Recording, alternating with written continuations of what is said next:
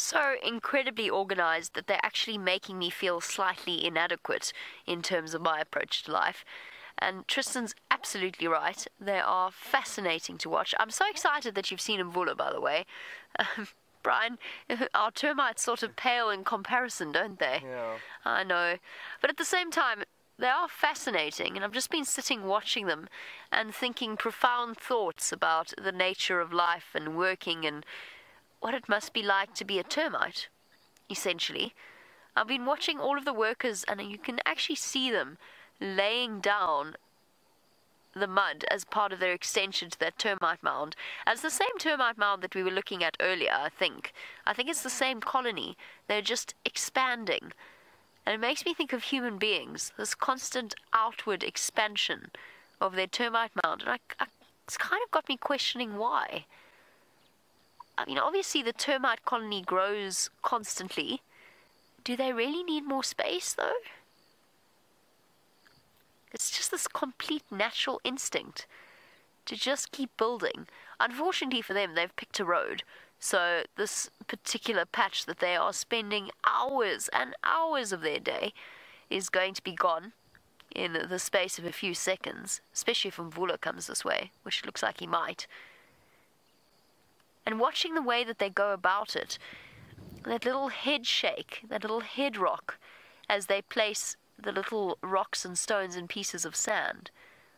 Oh, soldier attack. sorry. That was terrifying.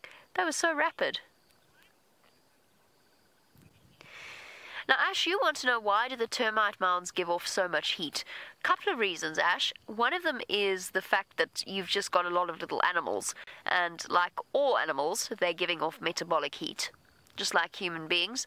Admittedly not as much, but when you pack in thousands in a termite mound, you've got that sort of situation. And then you've got the fact that these are fungus farming termites. So they have fungus in their termite mounds that they are taking care of and nurturing. And as the fungus breaks down the various wooden particles that the termites bring it, they release heat as well. And that's actually one of the reasons why termite mounds are built, because it's basically a chimney system or a vent system where they will place various vents in various areas in order to cool down their home.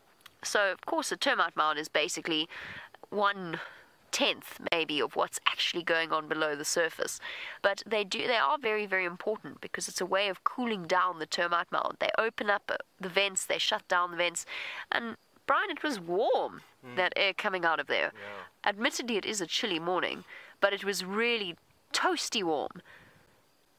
Although I always find that heat from a termite mound slightly odd because it's kind of humid. Yeah. It's a very damp heat. Yeah, Brian agrees with me.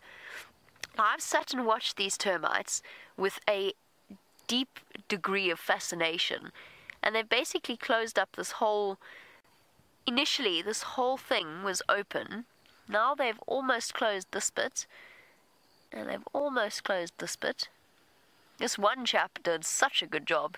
He brought in a whole pile of sand particles.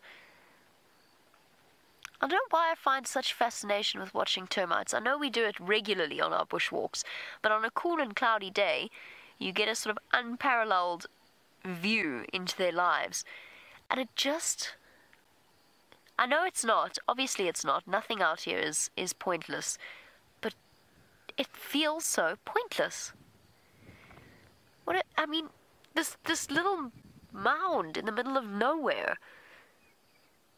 This little extension of their termite colony. Why? Is it the beginning of a termite mound? I guess it must be. Louise wants to know if I'm having an existential crisis. Luckily, Lou, I don't have to do the same job as a termite. That would be most unfortunate, wouldn't it, Brian? Imagine if we had to do this all day, every day. What would you be, Brian? I think you'd be a soldier termite. I don't think you'd be a worker termite. Yeah, I don't know. You don't know? I'm not sure. I'd probably be a worker termite.